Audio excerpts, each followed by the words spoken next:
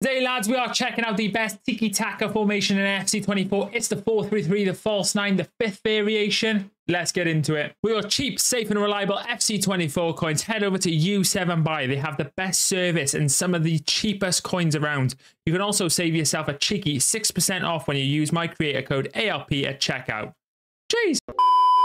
So diving in with the tactics, lads, and it sets out as you can see it on your screen.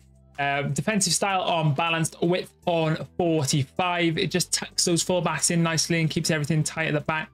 Depth on 60. Just use whatever you prefer in this formation, lads. If you use 65, use 65. If you use 55, use 55. Just use whatever your favorite depth is.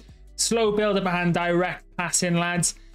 I like slow build up for this formation because I really like to build up. It's a TAKA formation. It's built around passing, so building up slow is nice. Although, if you are struggling with the slow build up, lads, because I know some of you like to rush it forward, balanced is fine. Balance will work fine for you if you like balance, but slow build up for me in this formation. I'm trying to use some different stuff, you know, just trying to play a different way. Width on 40, players in the box on 5. We don't want to overcommit. We'll get those 3, the wingers and the striker involved, but we don't want to overcommit too much. Corners 3, free kicks 2. Did you know 84% of people watching this video right now are not subscribed to the channel? So if you are enjoying, remember to leave a like and sub to the channel if you are new. So diving in with the player instructions, lads, and we'll start with the striker. Ronaldo for me, but it can be whoever you want. I do recommend, lads, they have some decent passing stats or aren't too clunky, like decent on the ball, but I just have completely balanced, lads. We don't put any instructions on this guy. We just let him do whatever the AI wants him to do. And his team of the season, Cristiano Ronaldo, lads, he is a joke. So he'll just absolutely carry us now. He's insane. Dupe Theory going crazy though. Pack team of the year and pack team of the season. Mental stuff. But you can use whoever you want. It is nice to have an aerial threat, as I said in a lot of the recent videos.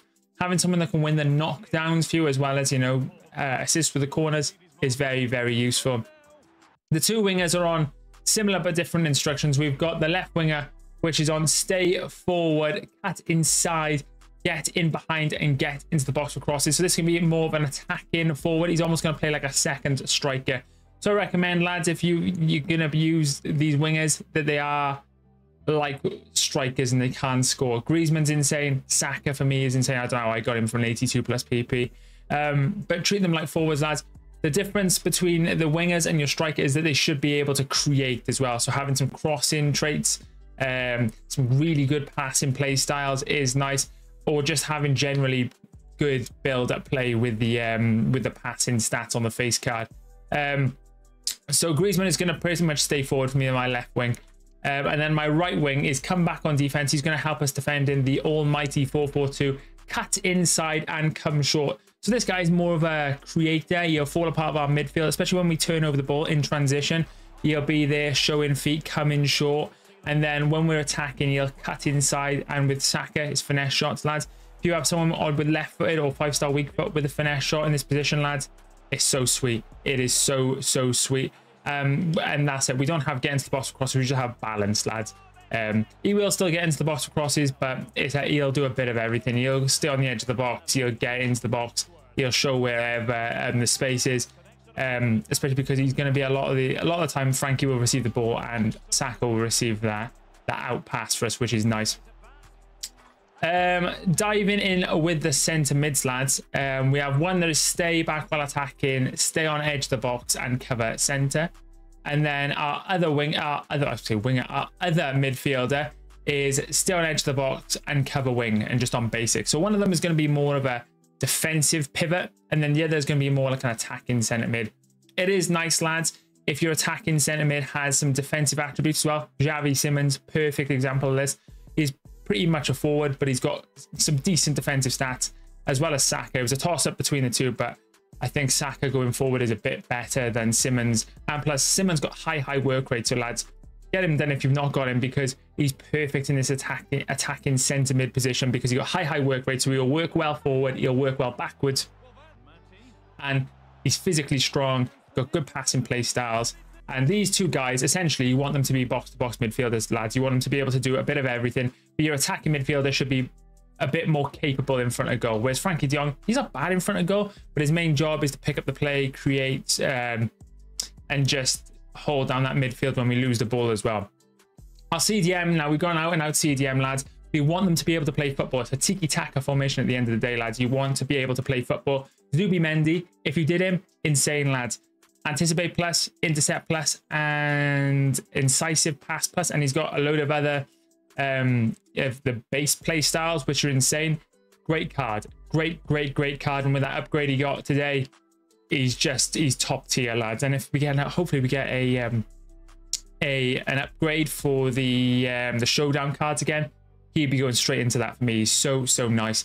And he's just on stay back while attacking, cover center, and deep line playmaker. I love deep line playmaker, especially when you're on slow build up, because your players aren't going to rush forward as much, so you're going to just have to build out a bit more. And having a player in the CDM position that drops deep and shows their feet, it's really useful, lads. A play style that I love in this position that Zubimendi doesn't have, that Busquets does, is long ball plus or long ball. He players with long ball plus in this position, especially on deep line playmaker, the way they can find the wings with that play style is insane. I've also got Araujo and Cancelo that have it, and I like to have one or two cards in the team that have that long ball plus, because it gives you that kind of ability to switch the play or change the pace of the way you attack. And again, like, it's all about being unpredictable. Centre backs, touch them. I will find you. I will find you. Unless you're dunking on your opposition off corners, don't touch them, lads. Goalkeeper is balanced. We leave him as he is. Our left back is stay back while attacking and overlap, because our left winger is our attacking winger, and our left centre mid is our attacking centre mid. You don't want your attacking fullback to be on the same side as your attacking centre mid, lads. So if you flip this formation, you have your right centre mid as your attacking centre mid. You want your left back going forward, not your right back. And moving on to that, our right back is our attacking fullback with balanced and overlap. So because Xavi Simons is our attacking centre mid, they're on the opposite side. So if they're on the same side, you'll get a balance issue when, for argument's sake, if I had João Cancelo going forward and Xavi Simons, they would leave a massive pocket of a space for someone. If they're good, they'll realise there's a pocket of space and they'll attack that area for the entire game. Whereas when Simons goes forward, you've kind of got Cancelo covers the back space, and then you've got Frimpong that goes forward then. And when he goes forward, Frankie de Jong is covering the space he leaves. But that is the 4-3-3 false 9, lads. One of my favorites. I just love a 4-3-3 if I'm honest, lads. It's just so fun to use. Leave me in the comments if you use it though, and I'll catch you in another one. Cheers.